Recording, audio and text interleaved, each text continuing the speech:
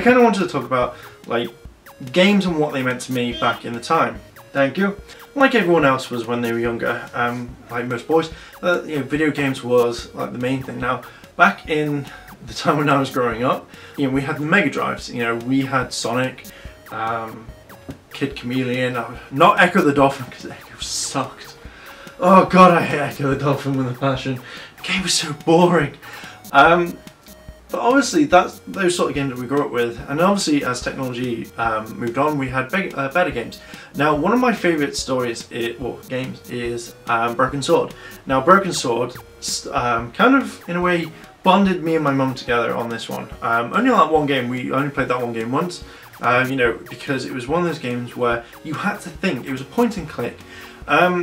You started off at a cafe, you know, you were just having a coffee or a cup of tea or something, and it followed the story of George Stobart, who I still think has got the most amazing pockets in the world. You could put anything. In fact, you could put an entire bed into this pocket and it would just disappear. So you had little things like that, and it was an adventure. You were at this cafe, you were just basically just chilling out, and then suddenly like this person dies, this whole explosion about this clown, and it was all about the Templars. This game was so intense. It was not just like a point and shoot, it was a point and click. This whole thing of like going around and just playing these sorts of games was amazing. It was something that I really enjoyed. You know, I got so engrossed into it that I could lose myself for hours and just trying to figure out. Now, there was one point in Broken Sword that infuriated me so much, and that was the goat. Now, if you have played Broken Sword, you will think, yes, I remember the goat. The goat was the most evilest thing in the world. So, if you've not played it, I'm going to save you around about 5 hours of your life.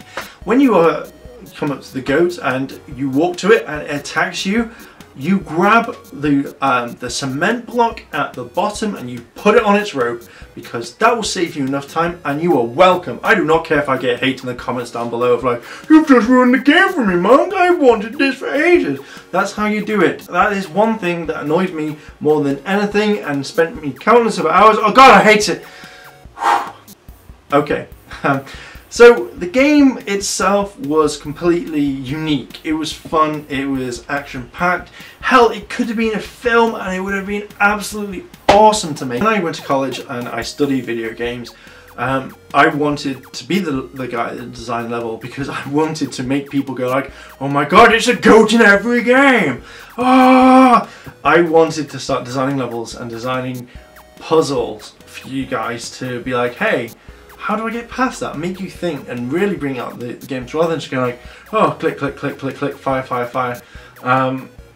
Yeah, there's stuff like that, and I think that's what fueled my love for that particular game. Now, I didn't know this, but when I was talking about this at college, I was being taught by probably one of the best people I know in the world. He said that he animated the helicopter scene in Broken Sword 2. I was like, oh, that's amazing! But yeah, I loved it. I loved the whole point of just the Broken Sword, where you had to think about games rather than just randomly going in. Now, those sorts of games kind of keep me enthralled for hours and hours and hours and hours, because gaming from my point of view of getting older, it's to the point of it's who can get to the end quickest.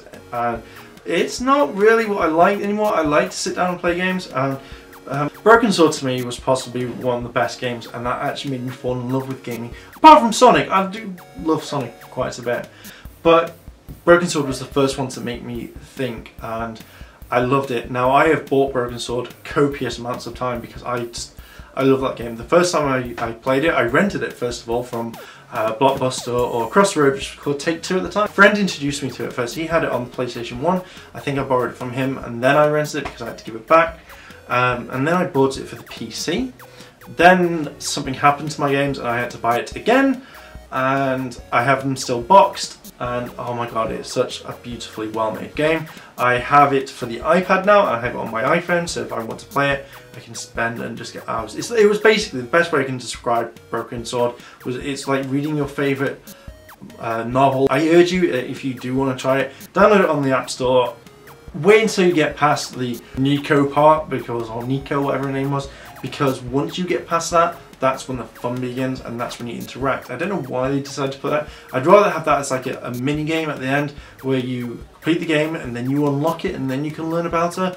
But yeah, go play it, guys. I can't stress how much it is. So, so put down in the comments below games that have kept you going for ages. Not just like COD, because the campaign's quite quick, but just literally one game that the story has engrossed you so much that is, and made you want to go out and read or want to go play other games similar to it. So let me know down below in the comments, and I shall speak to you guys later, okay?